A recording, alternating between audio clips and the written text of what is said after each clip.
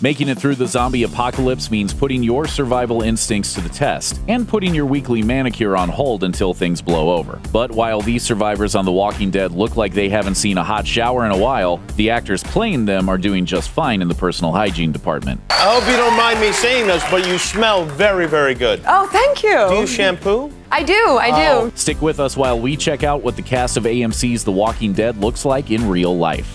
And in case you were wondering, there are some minor undead spoilers for The Walking Dead seasons 1 through 6 ahead.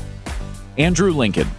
As the first character introduced in the series premiere of The Walking Dead in 2010, Rick Grimes started his undead odyssey as your typical clean-cut sheriff's deputy. But being constantly brutalized and watching your friends and loved ones succumb to the horrors of the apocalypse can change a man, and Rick's difficulty coming to grips with the world's encroaching chaos is physically embodied by his hair and beard, which grew increasingly more disheveled before reaching its magnificent peak in Season 5. Fortunately, the dashing Andrew Lincoln has little in common with his tormented character beyond his rugged good looks. Where Rick is a hard-boiled guardian, Lincoln is a fun-loving guy who likes to play pranks on his castmates, and who keeps his facial forest well under control.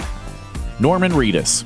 Daryl Dixon is more comfortable on a hog than in an armored car, and his appearance parallels his no-nonsense approach to survival. With scraggly locks and that trademark squint, Daryl's look is a post-apocalyptic take on biker chic, except when he's wearing this fabulous poncho. In real life, Reedus is pretty much indistinguishable from his character, albeit with slightly less dirt and blood caked on his clothing. It doesn't take much effort to transform Reedus, who, like Daryl, really takes his motorcycles seriously, into his fictional, walker-whacking counterpart. But in real life, Reedus is a sweetheart who loves to surprise his castmates with kisses. Lots of kisses. Chandler Riggs.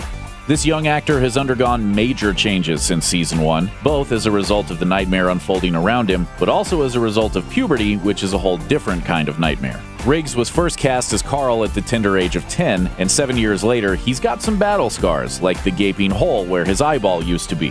Have you seen it? I mean, have you looked in the mirror? That is gross as hell. But take away the bandage, or the gruesome prosthetic, knock off the cowboy hat, and here's what Chandler looks like in real life, complete with that signature shag haircut, which he's contractually obligated to keep. Danai Gurira.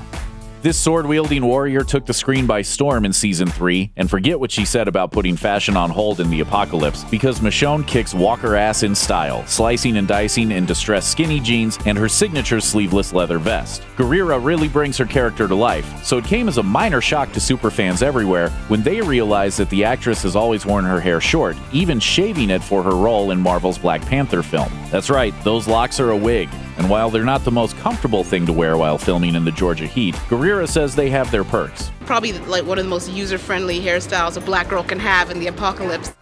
Stephen Yeun.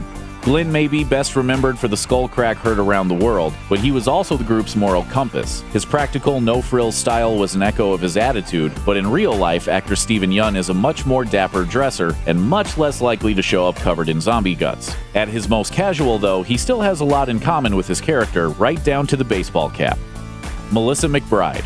Thanks to her friendship with early Walking Dead showrunner Frank Darabont, this casting director-turned-actress was a shoo-in for the role of Carol. A fan favorite for her cunning and loyalty to the team, Carol's short, silver hair has become an emblem of her journey from an abused wife to an ice-cold killer. When it's time to transform McBride into a camera-ready survivor, it's just a question of mussing up her hair, popping a rifle in her hands, and smearing a little dirt on her face. The rest is pure acting talent.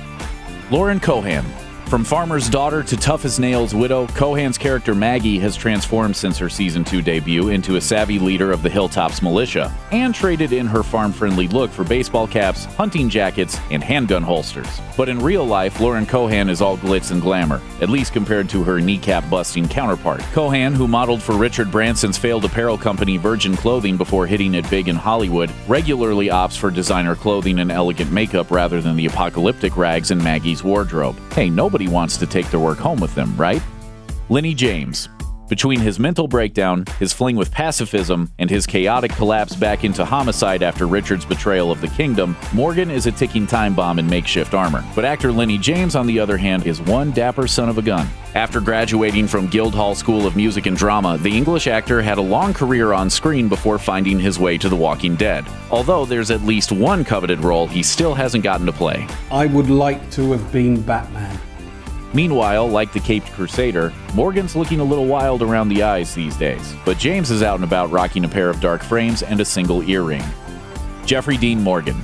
Whether you hate to love him or love to hate him, this man changed the game as the zombie apocalypse's Louisville slugger-swinging sociopath, and we'll be darned if he doesn't look awfully stylish, even in that dastardly debut that had fans sobbing into their barf bags. In his role as Negan, Morgan rocks a leather jacket that suggests a pre-apocalypse penchant for punk rock, and a red scarf that has inspired countless articles speculating about its meaning. In real life, Jeffrey Dean Morgan doesn't share the same sensibilities as his character, and with good reason, since he's confessed that he finds the role itself extremely emotionally taxing. That might be why he grows out his whiskers during The Walking Dead's off-season, the better to distance himself from the villainous, clean-shaven Negan.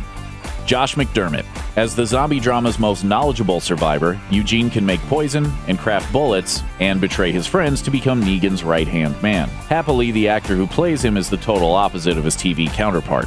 Let's do this one rapid fire. Actor Josh McDermitt's natural hair color is blonde, that's not his real voice, and the mullet he sported when he first arrived on the show was a wig. No, I have this other acting job called my personal life that I want to not have the mullet in. Although recent photos suggest that he's starting to embrace Eugene's hairdo as a way of life, if not his penchant for cargo vests. But most importantly, Josh McDermitt is nothing like the cowardly Eugene, which means that if you see him on the street, you should be nice and not yell at him. Khary Payton. As the show's scenery-chewing, community theater actor turned king, Payton has undergone a dramatic makeover himself to play Ezekiel, one of the series' most polarizing characters. The king sports a mane of gray dreadlocks and regal garments fit for an Elder Scrolls emperor, a look that's totally in contrast with Payton's stripped-down, casual aesthetic. In real life, this actor keeps things simple, with a shaved head and the best beard this side of Game of Thrones. Christian Serratos.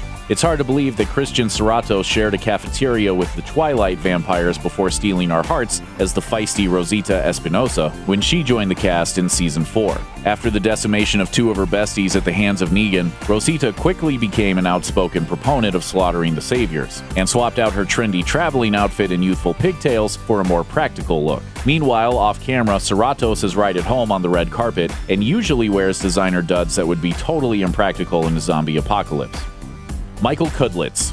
Let's face it, Abraham's got a face only a mother could love. Well, and Rosita, and Sasha, and his late wife Ellen. Okay, so the big lug actually gets a lot of love. But between the signature scowl, the iconic mustache, and the orange box cut, Abraham's lucky he's got charm, and a gift for self-expression. Maybe I'll let you shave me down all over. Dolphins, man. In real life, fans of Abe will be shocked to learn that actor Michael Cudlitz is actually a natural blonde, and he's nowhere near as averse to sleeves as the Walking Dead costume department would have you believe. Austin Amelio. After a botched attempt at stealing medical supplies, Amelio's character Dwight had a close encounter with a burning hot iron, which is Negan's preferred punishment for disloyal saviors when he doesn't just straight up beat them to death. Fortunately, the melted face is purely prosthetic. In real life, Austin Amelio lacks both the disfiguring injury and the haunted look of his Walking Dead character. And when he's not cleaning up to walk the red carpet, his preferred style is skater chic, in keeping with his first career as a semi-professional skateboarder. Sonequa Martin Green. Before being cast on Star Trek Discovery, this actress spent 5 seasons playing Sasha, the Walking Dead character who just couldn't catch a break. First, she lost her brother Tyrese, then her boyfriend Bob met a bad end, and finally her romance with Abraham was cut short before it could even begin. At the end of Season 6, Sasha sacrificed her life to help turn the tables on the scavengers and the saviors, and to boldly go where no man had gone before, of course. In real life, Martin Green is just as devoted to her family as Sasha, particularly the son she gave birth to shortly after the show's 5th season. But don't be fooled by her laid-back apocalypse style and permanent ponytail. Offset, this actress is all about experimental glamour and gravity-defying hairstyles. David Morrissey. This actor's performance as Philip Blake, better known as the Governor, reminded audiences that zombies weren't the only thing to be afraid of during the end days. With a clean-cut appearance that masked some seriously twisted sensibilities, the Governor was a sinister figure even before he put on the iconic eye patch that marked him as a true villain. But while David Morrissey is just as handsome as his Walking Dead character in real life, the similarity's in there. For one thing, he's a much snappier dresser, but more importantly, the British actor is such a warm, friendly fellow that his co-stars considered it a privilege to be hunted by him. That was the funnest scene, I think. It was really when good he was to do. trying to kill me. Seth Gilliam. For all of his errors in judgment, Gilliam's father Gabriel has since turned out to be a loyal, solid moral force within Rick's band of survivors, not to mention the only person capable of frightening Negan just by showing up. Holy crap! You are creepy as sh**.